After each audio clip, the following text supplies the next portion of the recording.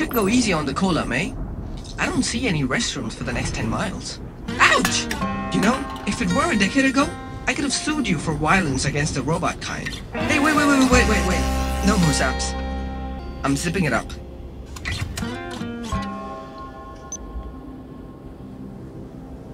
How many years has it been?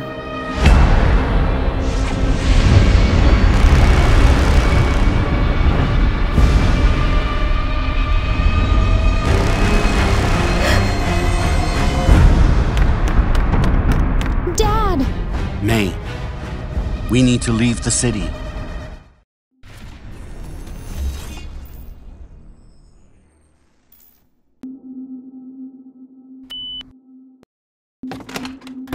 I'm home, Mom! Hi, honey.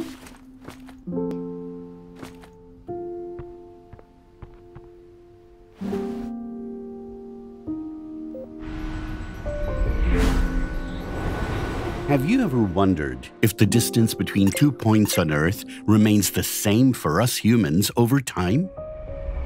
If some place was thousands of miles away for us a century or two ago, is the distance still the same even today? Or has it been shrinking over time? Well, here is an interesting thought. Imagine a sheet of fabric with two stones that are placed diagonally across each other. Now, imagine a force pressing the center of the fabric downward slowly. As a result of this depression, the two stones, which were 5 meters away at one point, keep coming closer to each other as time passes. This exact thing has been happening to our world for the past 2 centuries. The gap has been decreasing with time. Back then, it used to take us months to cross the Pacific, but now it's just a few hours away. In those days, people used to write letters. This lengthy process of writing and delivering the letter to our loved ones was cut short by a Scottish inventor named Alexander Graham Bell. He invented telephones. Delivering messages just became a heck lot faster. And with this, the sheet of fabric bent a little more and the stones were closer than before. And who knows? They might have stayed that way if mankind did not invent the internet. This force, called the internet, bent the fabric like never before. The pivoting element that steered us in this direction was a mesh of networks called the World Wide Web, invented by a visionary man, Tim Berners-Lee. May? Are you still in your school uniform? Not now, Mom. I'm watching Time Warp. I want you off that sofa right now. Aunt Lena will be here any minute. Oh, God!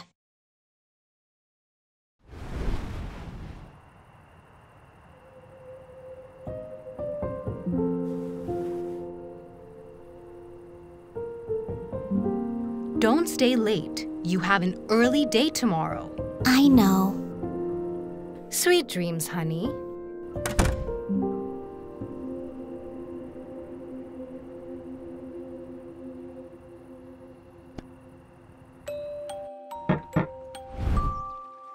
You sure this thing ain't broken, Elfie? Of course. What curled up your back? Anyway, what's that box you holding? It's one of the lost technologies that the elf faction has been working on. We call it a cell phone. I can play games on it, take pictures, or record videos, but my favorite of all is the internet. What kind of magic is this? Magic is so ancient now. Science is the new trend in our faction. But how does this internet thing help me? In lots of ways. Like, say you want to look up a word's meaning. All you have to do is type the word here and hit the search button. Just 2 simple steps to get the meaning of any word. That's it? Mm-hmm. Are you saying this ain't witchcraft? So, you want to know more about this? If the Dwarf Lord didn't ask me to learn from you elves, I would never listen to your crap. Yeah, whatever. Anyway, let's start. So, this screen you see here, we call it a web page. You can think of it as a medium to display information on the internet. Like this web page here has information about the word human. And if we combine web pages with the same kind of information, we've got a website. Hold on. What do you mean, combine? Well, let's say I search for the meaning of one more word. Now, this is another web page which also has a word's meaning in it. Yeah? So, standalone, we call these two as web pages. But as both the web pages tell us about the meaning of words, we can combine them together and call it a dictionary website.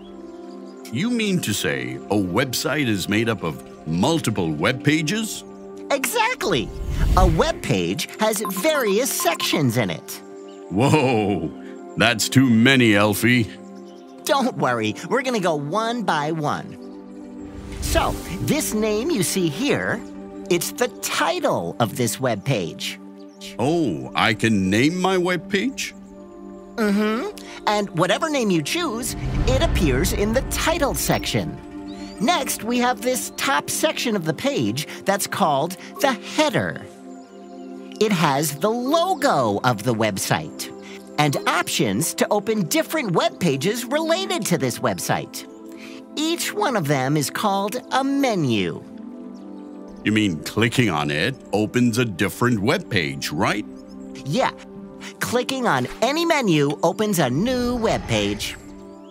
Moving on, this huge section of the page is called its body. Most of the information is present in this part of the page. And what's this here? That's a button.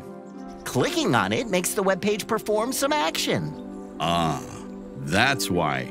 Every time you had to search a meaning, you clicked on it. Exactly, because clicking on it tells the web page to search the meaning of the word I typed here.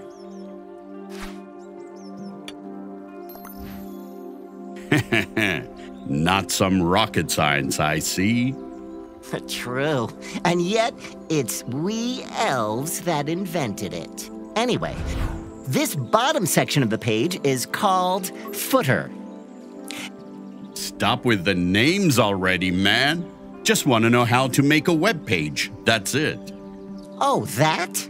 So, we need at least 3 tools to make a web page or a website: HTML, CSS, and JavaScript. Let's start with HTML. It'll help us make the various parts of a web page. Similarly, CSS helps give us some sort of design to all these parts. What?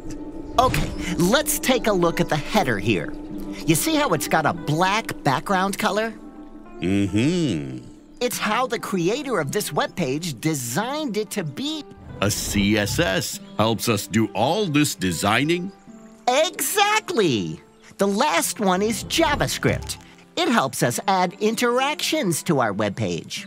So to understand better, let's hit the search button. You see what happened? Well, yeah. Some kind of loader and a loading message appeared. And this change happened because of a JavaScript program. So this program made the web page show me a loader when I clicked on the search button. Exactly, which means it allowed us to interact with the web page. Yeah, got it. Perfect. Now, let's make a sample web page. Here is a small HTML program. The words written inside the brackets are called HTML tags, or simply tags. A tag that starts with a letter is called an opening tag. Let me guess. The tags starting with a slash are called closing tags. Bingo! So the first tag we've got here is the opening HTML tag. This tells the computer that what we've written here is an HTML program. The most important tag, eh? You can say that. Similarly, with the closing HTML tag, We let the computer know that we've completed the program. next, we've got the head tag. Inside it, we do mention the title.